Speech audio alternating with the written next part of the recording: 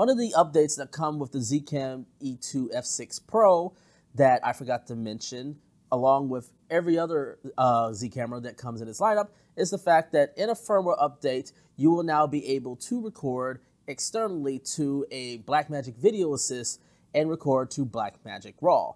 Some more information has seems to come out, and today I want to talk to you guys about why I'm not necessarily excited or have any interest in recording Blackmagic RAW externally, but I also want to explain why this is a major deal for ZCam.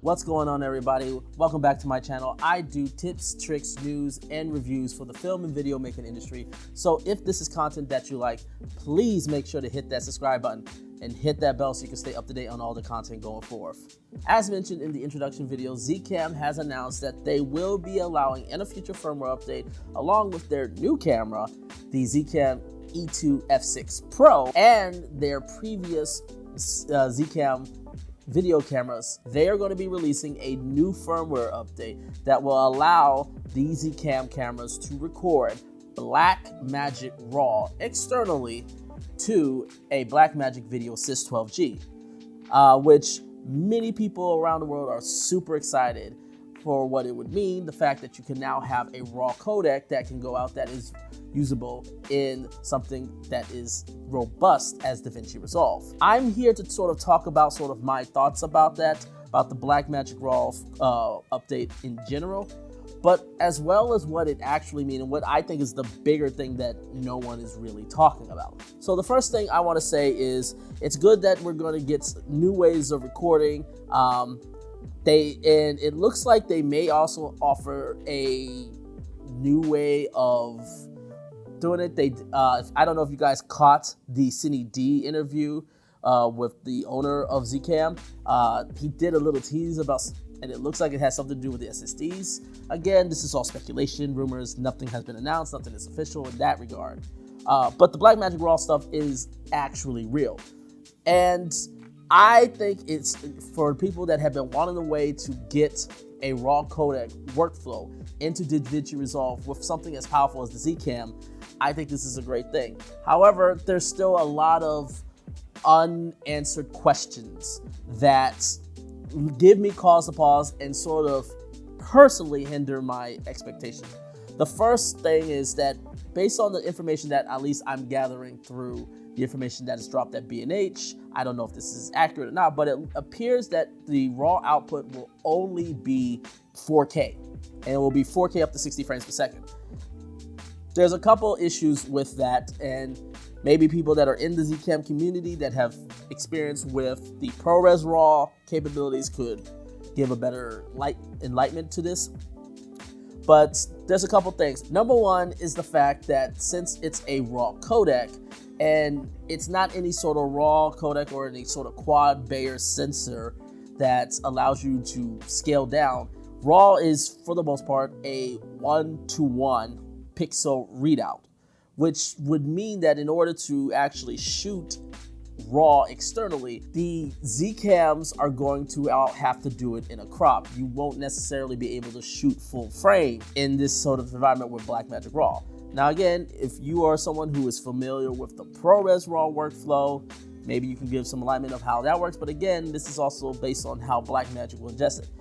And it also kind of makes sense in this regard because the information is given out that the HDMI port is the same as the one on the previous cameras, which is an HDMI 2.0. It's not an HDMI 2.1, which would give you the capabilities of outputting as high as 8K recording.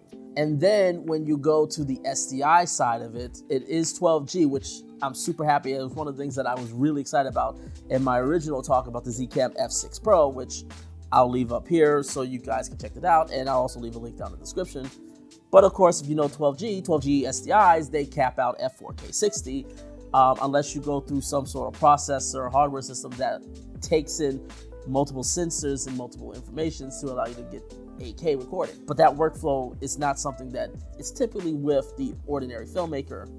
Shout out to you, Simon. My concern is that one, I'm not going to be able to fully utilize the capabilities of the camera externally via RAW, simply because the outputs are not powerful enough or won't send a process data that can handle the higher resolutions, such as 6K open gate or even 6K 16:9. Again, this is all wait and see, but that's at least what B&H is showing right now, that you can only shoot DCI 4K, which means you're going to shoot on a Super 35 crop. The other thing that is also mentioning on B&H is that it is a 10-bit RAW codec, which to me sort of does kind of limits what I would typically use, because most RAW is 12-bit RAW. Even the Z-RAW that's capable in the camera right now can shoot 12-bit RAW. So even though this is a more accessible RAW, the fact that it is 10-bit really hinders and really sort of doesn't make it appealing for me. Also given the fact that you now have to have a specific monitor, in this case, a Blackmagic Video Assist. Now, obviously, if you have a Video Assist already or you're willing to go with it, then hey, that's okay. But at least for right now, with the information that is coming out, until there's more clarity, it looks like the maximum capability will be 10-bit 4K 60. And then my final reason, and it's more of a personal reason, and it's just a standard that I have, it's basically a principle that I have, which is I do not record my main delivery codec externally.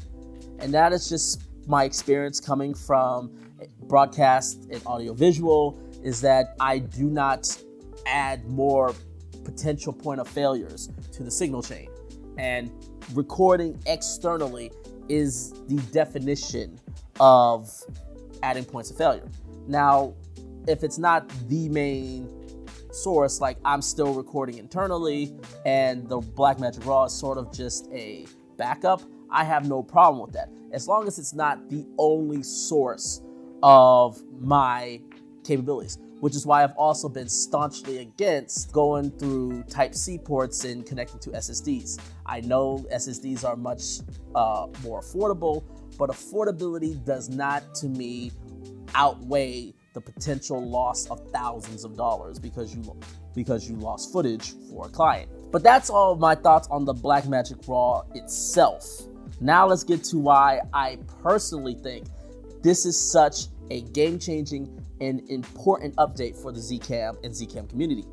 Number one, this is a two-way street. So yes, ZCam is now supporting Blackmagic RAW, but the reverse is also the case, which is the fact that in order for Blackmagic RAW to work, Blackmagic Design has to now support ZCam, which means they also have to support ZCam's Gamma Curve, their Z-Log 2, and their color science, which means because of this, whenever this firmware updated, and I expect this to be updated in DaVinci Resolve as well, even if you don't shoot Blackmagic RAW, if you shoot something like ProRes or the H.265 files, you will now have Z-Log, potentially Z-Log 2, built right in natively into DaVinci Resolve, which means now all the ZCam people no longer have to build this entire workflow or create this whole new pipeline with either third-party plugins or looking for people that that have LUTs or plugins to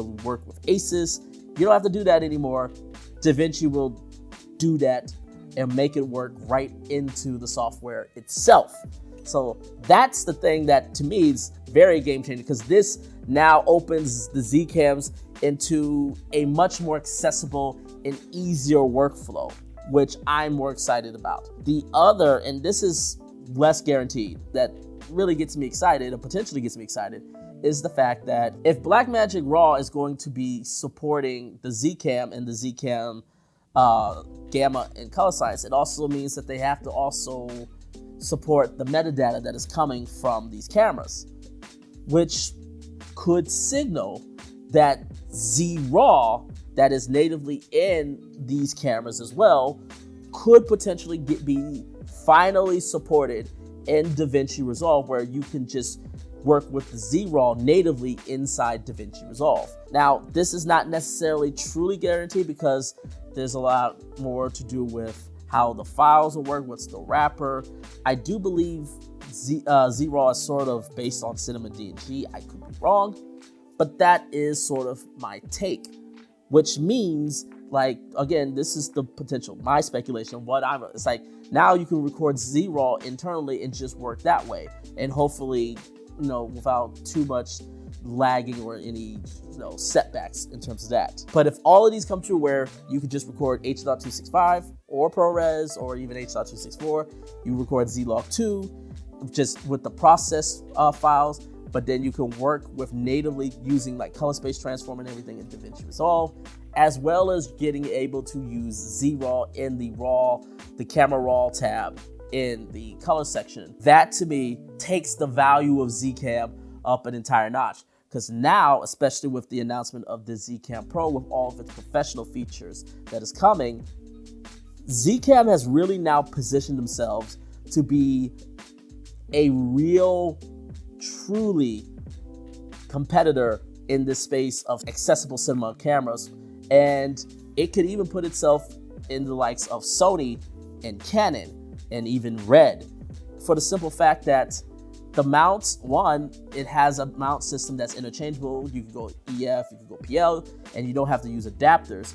You can do like an M, and then there's even third-party people like Viltrox that has an E-mount, an electronic E-mount that you can basically build and screw onto the camera, and you can use that as well. This camera has potential endless possibilities, and then there's a lot more that you could do with. So I am super excited about this camera. I'm gonna be honest, up until like all these announcements about surrounding ZCam, it wasn't really on my radar.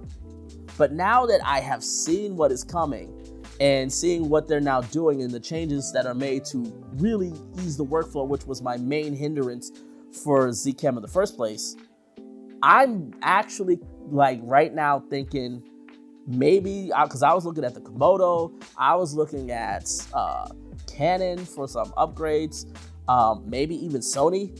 I might actually be pushing all that aside now and saying, maybe I should just go ahead and get the new ZCam F6 Pro, because it answers almost everything that I wanted.